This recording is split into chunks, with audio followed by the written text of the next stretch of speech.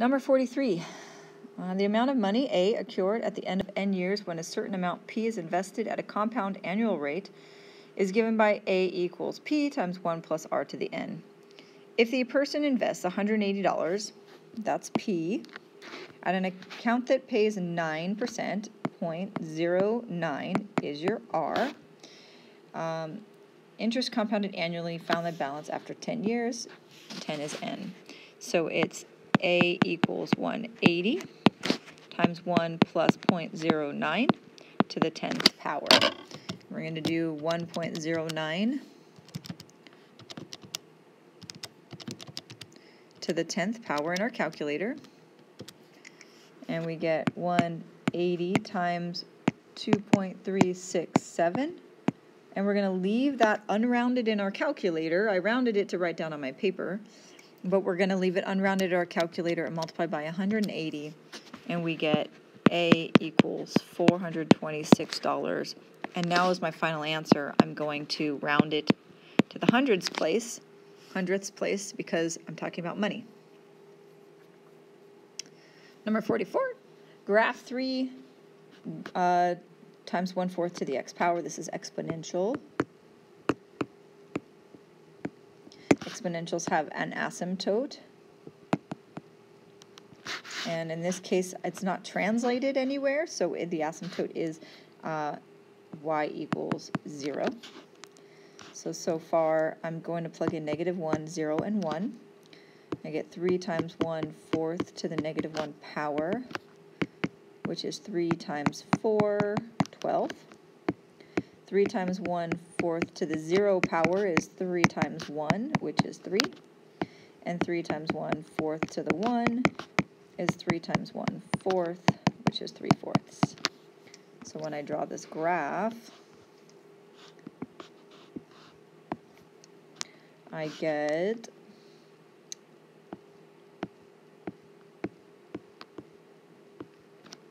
so let's count this 3, 6, 9, 12. So at 0, I have 3. At -1, I have 12, and I have 1/4, and then I have an asymptote at y equals 0. If I have a +5 on the outside, it translates it up and down with that.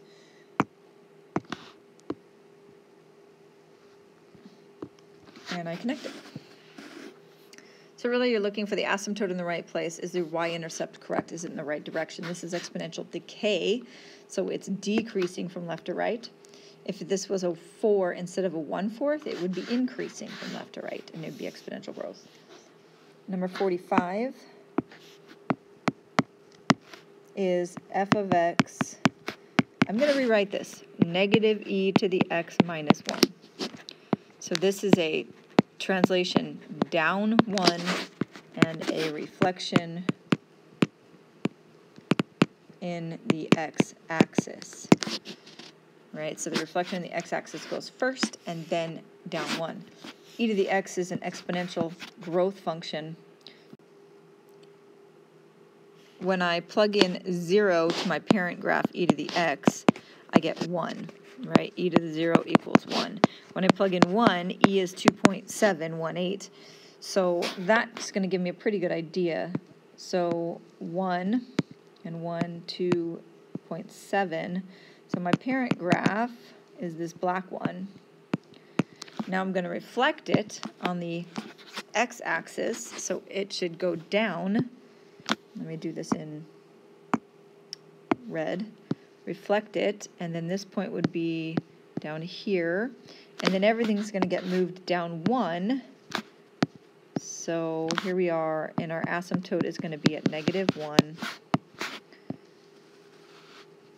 And there's a pretty good idea of what the graph looks like.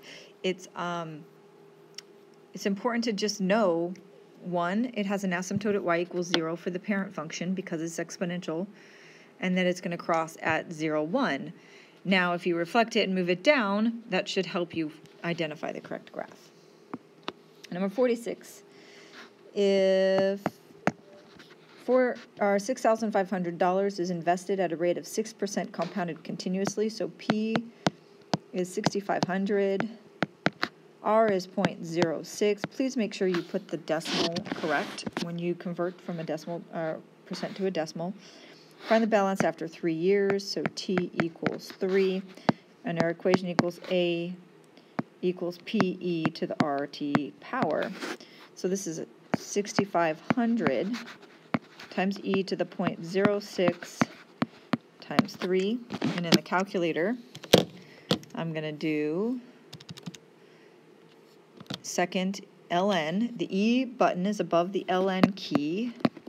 It'll say e to the x. So 0.03 times 0.06 times 3, and that's 6,500 times about 1.197. Again, I'm not going to round in my calculator. Times it by 6,500, 7,781 and 91 cents. I missed that one in there. So $7,781.91 is the final answer on that. Number 47. Evaluate the log base 2 of 8. That should be a quick one. 2 to what power equals 8? Remember, that's what it means. 2 to what power equals 8? So 8 equals 3. So the log base 2 of 8 is 3. Graph the log base 6 of x. The log has a horizontal asymptote. And I'm going to make a table using 6, 1, and 1/6. The base, 1 and 1 over the base. And when I do the log base 6 of 6, I get 1. When I do the log base 6 of 1, I get 0. And when I do the log base 6 of 1/6, I get -1. And when I graph that, I have an asymptote at x equals 0. There's no horizontal translation, so it's just at 0. And then 1, 2, 3, 4, 5, 6, 6, 1, 1, 0, and 1/6, -1. And the graph looks like this. Okay, you should have a general idea of what the graphs should look like and what their asymptotes are. Number 49, expressed as a single logarithm. Our product property says 2 logs with the same base, they both have base r, that are added together can be written as 1 log when we multiply what's inside. So that's the log base r of 15 times 35, and 15 times 35 is 525. So the log base r of 525 is the single logarithm. Number 50, 1/8 equals 4 to the 5x plus 8. I can rewrite these both as a power of 2. This is equating our bases. This was the easiest equations we solved in that chapter. 2 to the -3 power is 1/8, right? And 4 is 2 squared to the 5x plus 8. Now that my bases are the same, I can equate my exponents. So -3, using the 1-to-1 property, equals 2 times 5x plus 8, so that's 10x plus 16. And then I can solve -19 equals 10x. X is -19/10.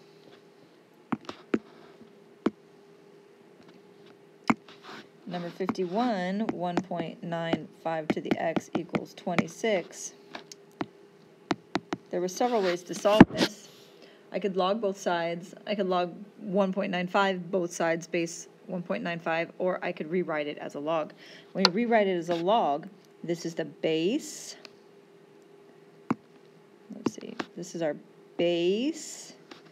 This is inside, and the x is what's on the other side. So it's kind of like this little L. Log base 1.95 of 26 equals x.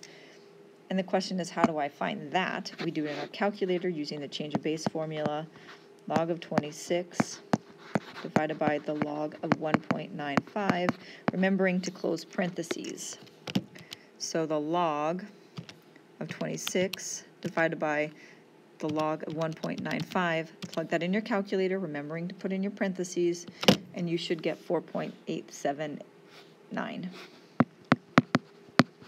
It's approximately 4.879. Number 52, e to the negative 0.07t equals 8. Again, we can rewrite this log base e, which is ln, of 8 equals the exponent. So the natural log of 8 equals negative 0.707t, and I can divide by negative 0.07, and then I can plug it into my calculator. The natural log of 8 is 2.079 divided by negative 0.07. Again, rounding on my calculator, but not in, rounding on the paper, but not in calculator, I get negative 29.706.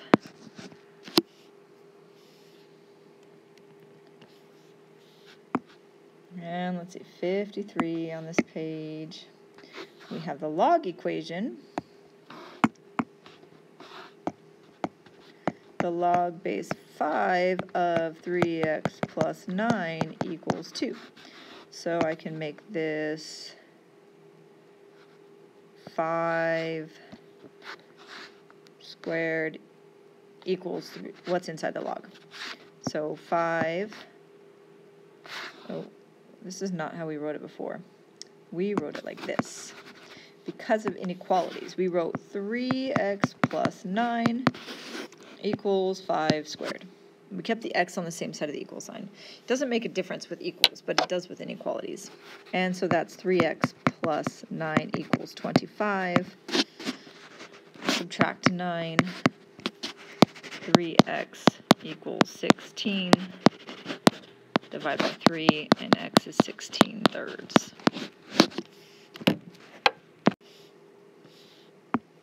Number 54, which is this graph? So let's look at this. They're all hyperbolas, so we know they're the correct shape, but the question is, are the asymptotes correct? So first we're going to look at our vertical asymptote. Comes from the denominator. It's x equals 1. And our horizontal asymptote comes from the coefficients, 1 divided by 1, y equals 1. So we're looking for the graphs that have an asymptote of positive 1 vertically and positive 1 horizontally, which is not this one. This one's at negative 2 and positive 3. It is not B. This is at negative 3 and positive 1. It is not C, which is at negative 1 and negative 2. The only graph with the correct asymptotes is D. If you got two equations with the same asymptotes, two graphs with the same asymptotes, you could plug in this case, you could plug in 0 and find out if I plugged in 0 minus 2 and 0 minus 1, I get negative 2 over negative 1, which is a positive 2. And I would look for which graph has that point 0, 2. Looking at number 55. Simplify. Factor, factor, factor. If you're looking to simplify rational expressions, you need to factor the top and bottom and then cancel things out. So n squared plus 2n minus 24 is not x, but n. n plus 6 and n minus 4. Those multiply to negative 24 and add to positive 2. And two numbers that multiply to 28 and add to negative 11, x minus 7, or an n minus 7 and n minus 4. Now I can divide out my n minus 4, and my final answer would be n plus 6 over n minus 7. So 56. On these ones, I kind of like to just multiply across the top first. So I get 5e to the 5th df. And I like to write my variables in the same order in the denominator. So I'm going to go ef times 4d is 4ed f. Now I can use my exponent properties to divide out the f, the d. One of the e's cancels one of these e's and makes it to the fourth power, so I get 5e to the fourth over 4. Number 57, I can't factor, but I can factor the x squared minus 64. So I'm going to come do this up here. X minus 8 times x minus 7 over x plus 8 times x minus 8. You should recognize the n squared, or x squared minus 64 is a difference of squares. And the minus 8's, x minus 8's divide out, and we get x minus 7 over x plus 8. And number 8, we're going to factor the n squared minus 9, that's n plus 3, n minus 3 over n plus 3 times n over 2 times n minus 3. Factor out the common factor on 2n minus 6. The n plus 3's divide out. Remember, I can divide vertically, and diagonally. Horizontal is multiplication, so I need to divide diagonally. So I can also divide out the n minus 3's, and my final answer is just n divided by 2. To do division, again, I'm going to factor x plus 6, x minus 6 over x plus 5. Divide, I change it to multiply, the reciprocal 1 over x plus 6. Now I can divide out any common factors. I see an x plus 6, and so what's left is x minus 6 times x plus 5. Another division problem here. So I'm going to factor the top here. Two numbers multiply to 21 and add to 10. X plus 3, x plus 7 over x plus 3 times x minus 3. That's the x squared plus 9. And then times the reciprocal, x minus 7 on top, x plus 7 in the denominator. And then divide out my x plus 3's and my x plus 7's, and what's left is x minus 7 over x minus 3. Number 61 is adding, and my denominators are the same, so all I need to do is combine like terms in the numerators. So negative 2x minus x is negative 3x. 3 minus 3 is 0 over 15x. The denominator stays the same. And then I have to simplify. My x's divide out, and 3 goes into 15 5 times. So we end up with negative 1/5. Remember, if anything divides out on the numerator completely, you're left with a 1 on top. Number 62. Looks like you have the same denominator, but it's not. You have a plus 8 and a minus 8. So we have to multiply the first fraction by x minus 8 and x minus 8. And then we'll multiply the second fraction by the x plus 8. And that'll give us a common denominator. So the first one is 4x minus 32 over x plus 8, x minus 8, plus x plus 8 over x plus 8, x minus 8. You don't want to simplify anything here. Don't divide out anything in your fractions, because the whole point was to get a common denominator so then you can add them together. So now I can add my numerators. I have 4x and x, which is 5x. I have negative 32 plus 8, which is minus 24, over x plus 8, x minus 8, and I can't factor anything out of the numerator, so that can't be simplified. And that's our final answer. Number 63, check for extraneous solutions. When I have a proportion like this, a fraction equal to a fraction is a proportion, and I can use cross multiplication. So I get 5 times w plus 3 equals 5 times w squared minus 9. So I get 5w plus 15 equals 5w squared minus 45. And I can put everything on one side. So minus the 5w, so 5w squared minus 5w minus 15 gives me negative 60. equals 0. And I can divide out the 5 times w squared minus w minus 12 equals the 0. I can basically divide by the 5 because I'm solving, and I get w squared minus w minus 12. And two numbers that multiplied negative 12 and add to negative 1 is w minus 4 and w plus 3. That gives me w equals 4 and negative 3. Now if I plug negative 3 back in up here, I get 0.